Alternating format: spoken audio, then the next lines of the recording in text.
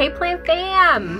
Welcome back to my channel. If you are new here, my name is Jacqueline. This is part of my jungle, and today I am taking you with me and David. He's just not here. I'm filming this intro and outro after, okay? We went to the Home Depot and the Lowe's in Manchester, Connecticut. And then we also ran to the Hobby Lobby that was over there because I'd never been in one before and I was curious to see what they had. So, and we were looking for a few specific things that we didn't end up finding, but they did have a lot more than I anticipated in there. So if you want to come with me on my first trip to a Hobby Lobby, then stay tuned until the end of this video. It was interesting. I'm really excited to share this with you guys. I found something that I did not at all anticipate finding anytime soon. I watched a video recently from, what is it, Plant Life with Ashley, Anita. Why can't I ever remember anybody's names? Anyway, she did a video tour of the Costa Farms nursery, and I saw this plant there, and the guy was like, "You'll see these in the stores soon," and I was like, "Sure I will." And then boom, the next time I went to the store, there it is. So I hope that you enjoy me finding this plant, and then I'm gonna meet you back here and show it to you a little bit closer. So, and explain how to take care of it, because there's like no information on the internet. So I gathered as much as I could, and I'm going to share that with you in case you guys happen to find one of these in your big box stores soon. So let's roll on into the video. Doubt it. Yeah, it looks like it, right? That's a lot of crow. Look, they have Halloween stuff out. What? That's a little too much for me. Like, I'm not ready for that yet. I love Halloween. $14.98. I mean, those are cute. You can see it all says like spicy fall, harvest time. Yeah, it's just like a lot. That's like a lot.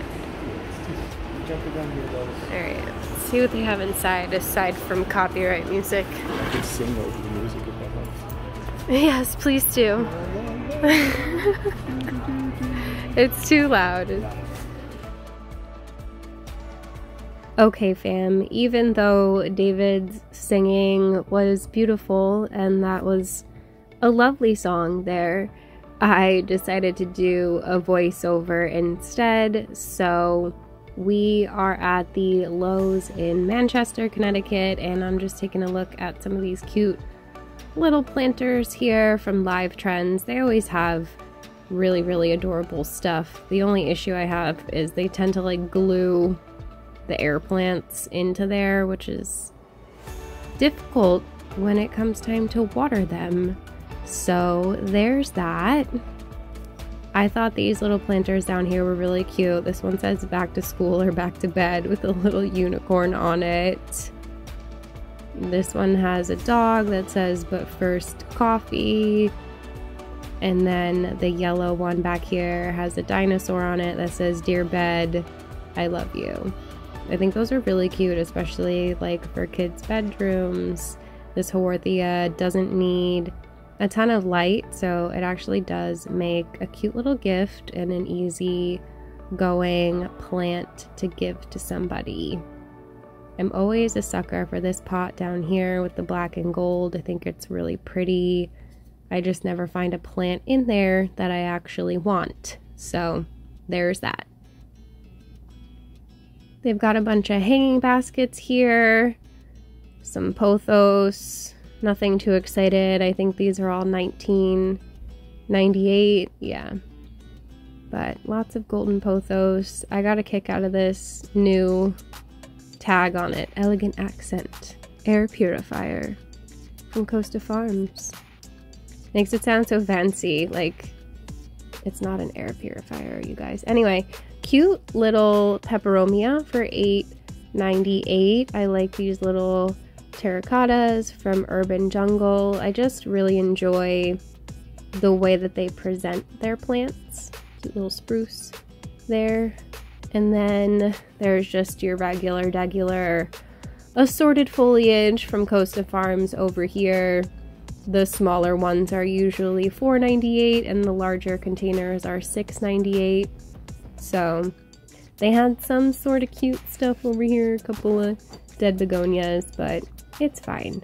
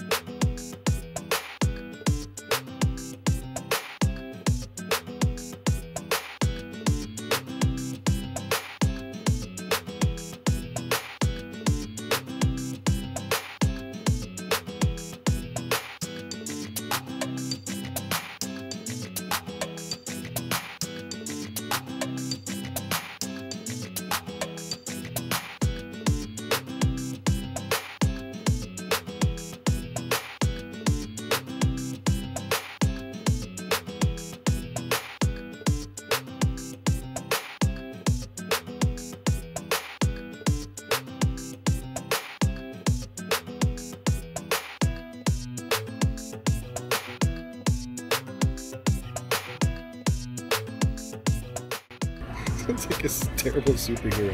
My friends call me Dark Mystery.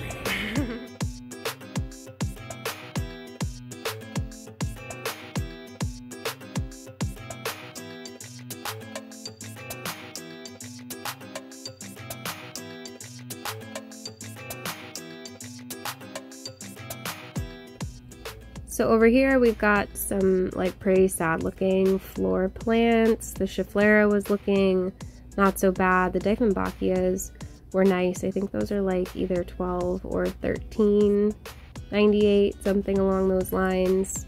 Cute little Peperomia caparata Shumi Red.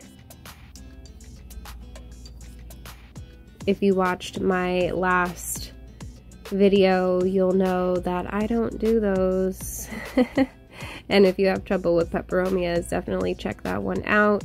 I'm showing you 4 out of my collection that I think are a little bit easier to care for. If I've managed to keep them alive, I think you can too. So, some cute outdoor baskets of the golden pothos, and then some cute little fiddles here, actually looking halfway decent. A sea of Lindenii begonias, looking actually pretty good too, surprisingly. This one is stunning, one of my favorite angel wing begonias. It's just got that nice dark leaf and that really beautiful maroon underside. I highly recommend it if you are into cane begonias. I know they can be a little bit of a pain in the ass. I have a love-hate relationship with them. There's a few of them that I love, like the Maculata here. Thankfully mine doesn't look like this, but I am planning on doing a video soon showing you how I take care of my cane begonias, and I need to cut them back and replant a couple of them. So I figured we would do that together while we talk about how to not kill them.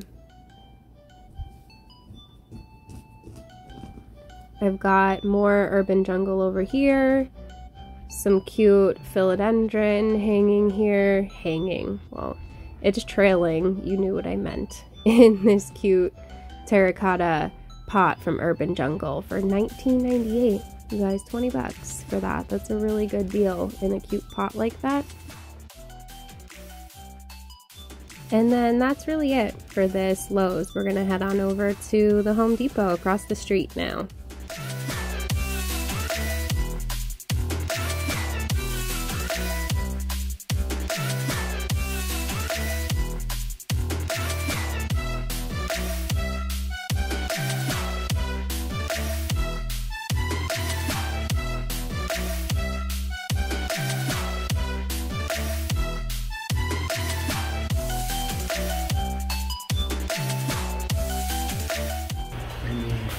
The fuck is that? Euphorbia.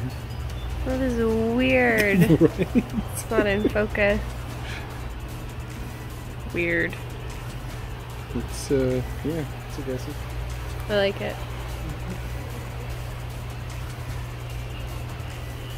Alright, let's just skip on ahead to the hanging baskets. That's what we all want. Oh, look. No, I wanted this. Magnificum.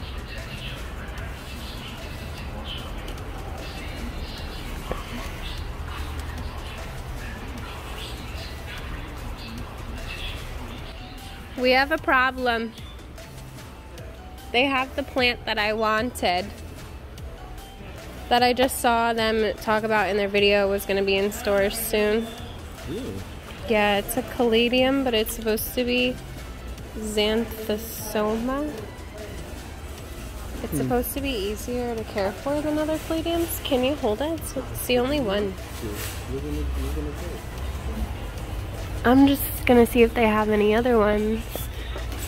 It caught my eye when I saw it in the video. I was like, ooh, that's pretty, because it looks like the zebra plant, but it has more of like an alocasia vibe to like, because it has the ears or the lobes. Yeah, nice ears. It's not in the best shape ever, but I don't know if I'll find another one. Yeah. And now that I said that, I'll probably find a bunch.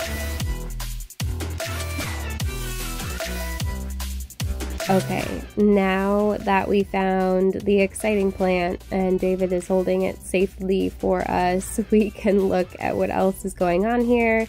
They had some nice polyboitras. The peperomia actually looking halfway decent. They must have gotten a stock recently, because I'm surprised that I even found that Caladium. I'm like obsessed with it. I'm like, wait, bring it back so I can look at it some more. Yes, so pretty. I can't handle it. Anyway, yeah, they must have just gotten a shipment pretty recently for this plant to even still be there, and for some of those other ones to be looking in somewhat decent shape. So I'm just checking out the hanging baskets now to see if they have anything else exciting hiding in here. So far it's just looking like some regular foliage, like this philodendron from Costa Farms. I think that these are $19.98 in that size hanging basket. Some ivy. There was that cute peperomia cupid. And then this syngonium, I think this is the Maria, in this wretched colored hanging basket. I still can't understand who thought that was a good idea, but I thought this plant was kind of cool for $6.98. It's called Dragon's Tongue. I don't know if I've ever seen it before. It's probably something I would kill, so we're not gonna buy it, but still thought it looked pretty cool. These blue star ferns are really pretty. Just not so much in this basket. I don't know who thought this basket was a good idea. Like, who actually likes that color? Like, does that really go with anybody's decor? I don't know. Down here I was excited and then immediately disappointed to find this dying Hoya lacunosa. I have one of these, but mine did not look this bad when I got it. Like, these leaves are just, they're gone. Like, they're not coming back. As soon as you touch them, you can tell that it is just not a viable plant. They're beyond saving, unfortunately, at this point in time. If you were to buy that plant and bring it home, it would just be like a major disappointment. They had a couple, but they were all in the same rough shape, unfortunately. See that a lot with this Hoya. I think they tend to get overwatered when they're in the big box stores, and that's just really sad, honestly. But can't go wrong with a Dieffenbachia, apparently. These things always look good, so I'm assuming that they're probably hard to kill. They are toxic, like super toxic, so we don't do that. Still staring at this plant.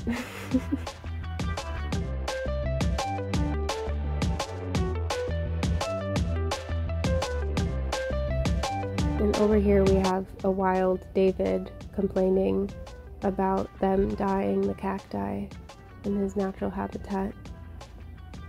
I don't know why I thought that was funny. Anyway, here's a Syngonium Strawberry Splash. I'm in rare form today, you guys. I'm so sorry. This is weird. This might be the weirdest voiceover we've ever done. Anyway, some cute little begonias over there, and then really that's pretty much it. We do, however, always like to check out the cacti and succulents and look for anything strange and unusual, like the euphorbia that David found that looks like it has like these purpley maroon colored spikes coming out of it, which is actually pretty badass. I'm not gonna lie. I thought these ones here were really pretty too.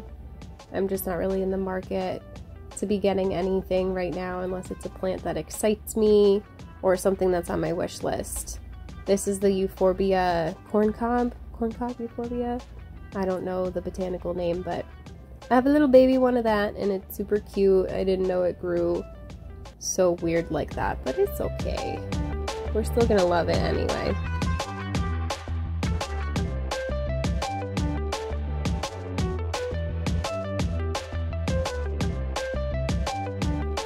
Okay fam, I think that's enough weird for one video. I'm just checking out some of the outdoor stuff. I thought this plant was really pretty, but I couldn't find the name of it. And yeah, I'm just taking a look at some of what they have going on out here. Some sad sunflowers. And then they had the caladiums to my left here that are the ones that I normally kill. So let's hope that I don't kill the one that I just got. I thought that this variegated one was really pretty though. Anyway, we're gonna head on over to Hobby Lobby now, and then that's it.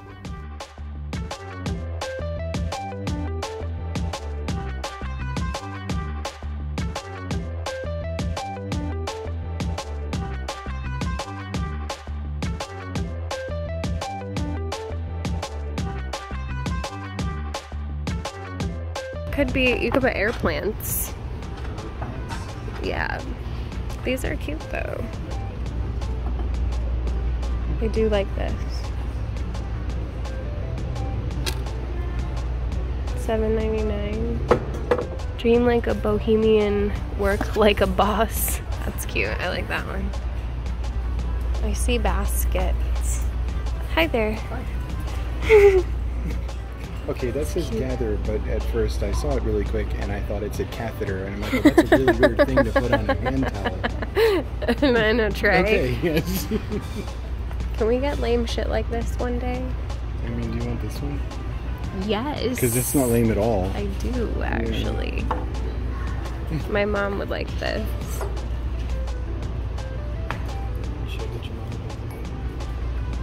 Oh, look, and it says on the other side, I love that you're my mom. I feel like I have to get that for her. I didn't get her anything for her birthday. It's Jesus-y, and it says, I love you, Mom. It's like her two favorite things. Yeah. Okay. Ooh, cozy, comfy cuddle coffee. Yeah, that's so little, though. Yeah. This is a good size for her. Yeah. Yeah. Oh, this just says, so loved. You have a special place in my heart. No, she'll like this. We'll make her happy. These pictures are cute too. It reminds me of, not literally because it has a birdcage, but it reminds you of the movie Birdcage.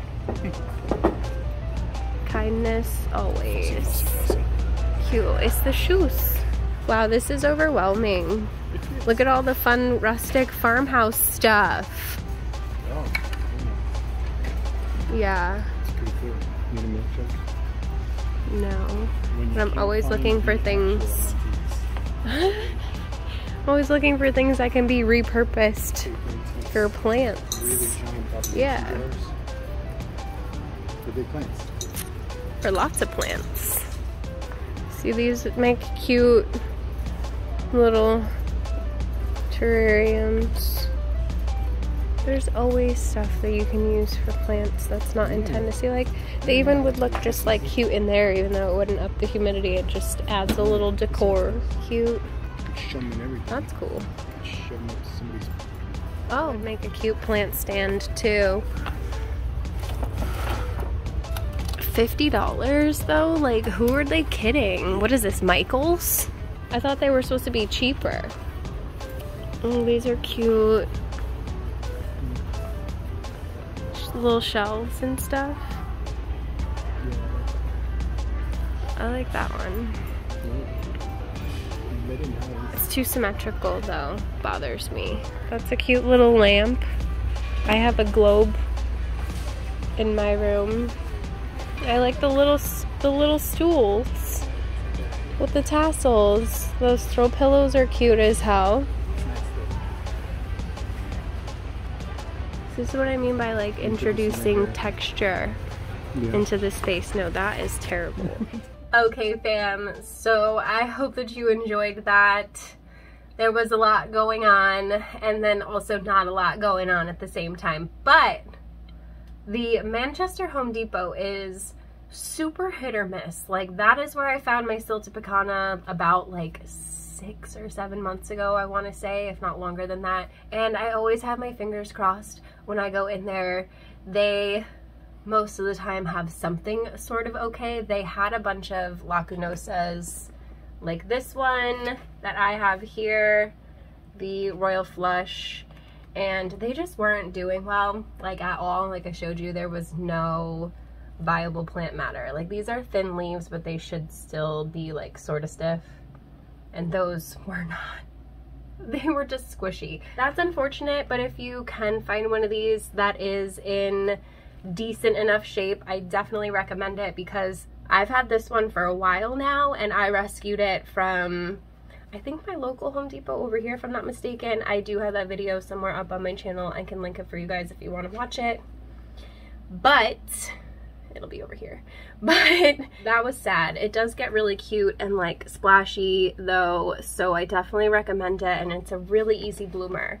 I had this one peduncle out on me a couple of times, so highly recommend grabbing that one if you can find it, even if it's not in the best shape. As long as it's viable, you can rescue it. That one did not look like that when I got it. So on to the main event. This is my Caladium Xanthosoma Lindenii Magnificum.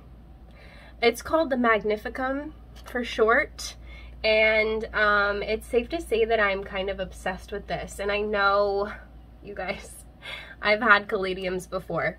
They are not easy care plants at all, but the Costa Farms guy said that this one is supposed to be easier to care for than other Caladiums. I don't know how true that is. I want to believe that they wouldn't put these out on the market just a few months before they're due to like die back for the winter. I don't know. This is my Xanthosoma, and I was really attracted to it because it reminds me of the zebra plant with this really beautiful contrasting veining, but I'm a sucker for these lobes. It has like a alocasia philodendron vibe without being either one of those, so I'm into it. As this plant matures, the lobes will continue to get bigger the way that certain philodendrons do. I can't even, like, this plant is beautiful. I wanted to show you too, if you could see, the petioles have this like orange, like hair-like stuff on it, which is also something that I feel like philodendrons tend to have, certain types of philodendrons. So I don't know, man.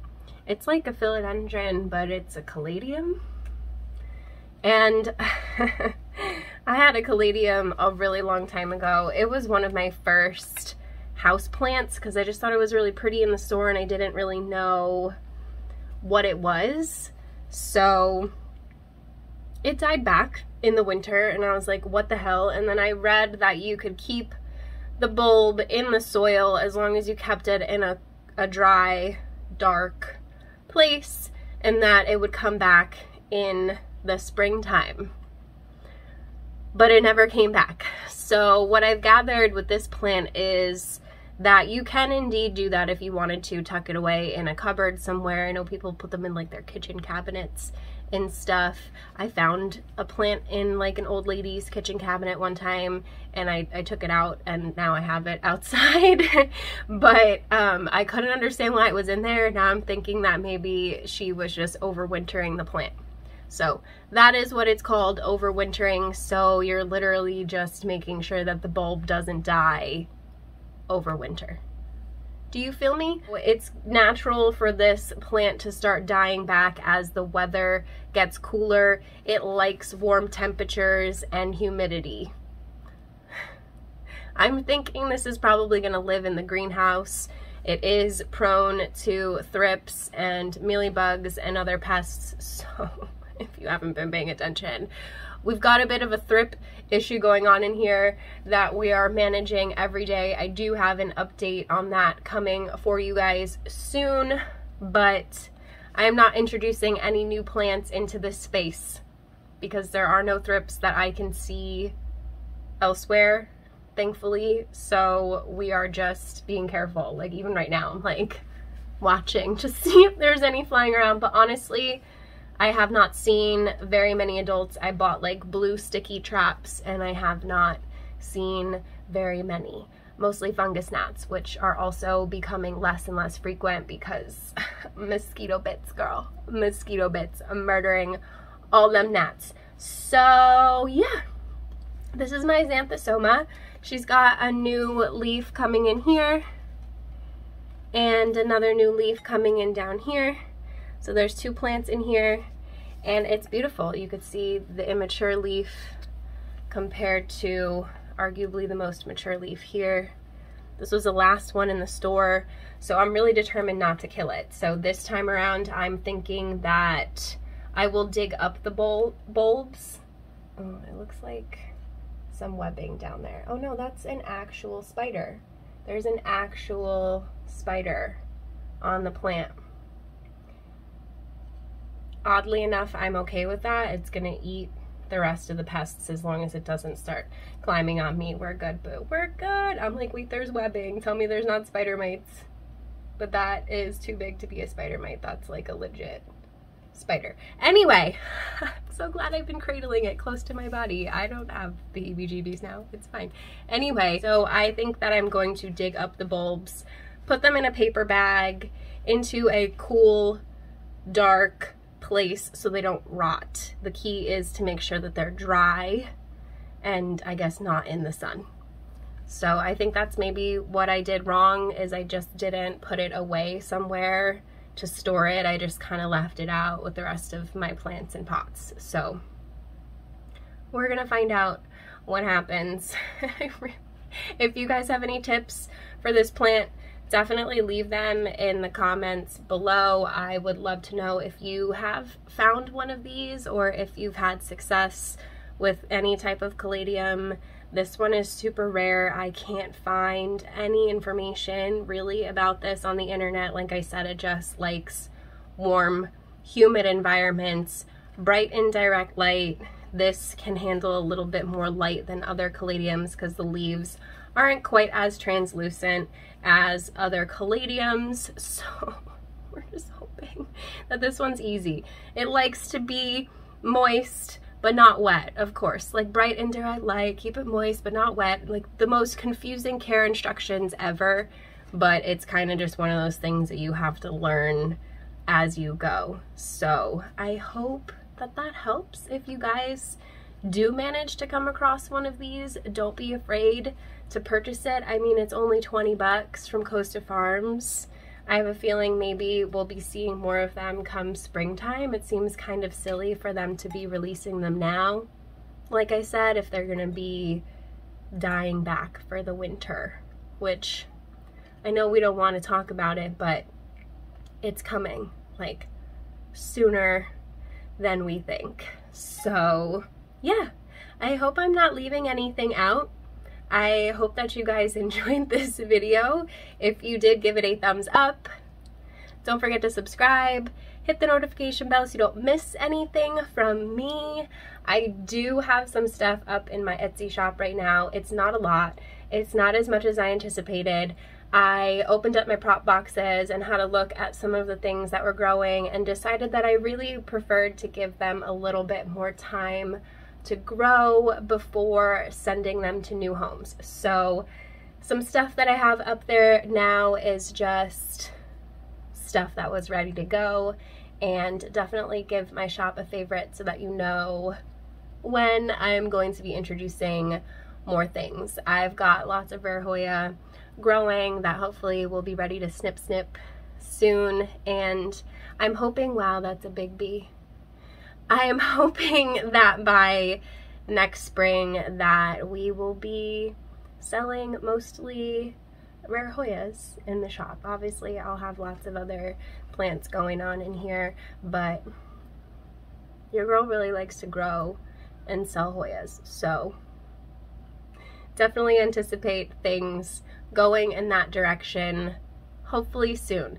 There's other ways that you could support this channel too. There's lots of links that you could shop through, some cute t-shirts, pots, lots of different things for your plants, soil. Check out the affiliate links that I have in there. I get a little bit of commission when you do that, so I appreciate it. Plus you get some cute planty stuff in return. I also have Venmo and PayPal links down there if you want to just throw me $5 to get a cup of coffee, or I don't drink coffee, I don't know why I say that. I like tea. I like chai lattes from Starbucks. So if you want to buy me one, because this is exhausting and I'm starting a new semester in like 2 weeks. I'm going to try my best to not let that impact how often I'm uploading, but I can't make any promises. So yeah, I'm gonna go now. Thank you so much for your support. If you guys made it to the end of this video, leave me a zebra emoji, because I know this isn't a zebra plant, but it still looks like one. So I appreciate you, fam, and I'll see you in the next one. Bye!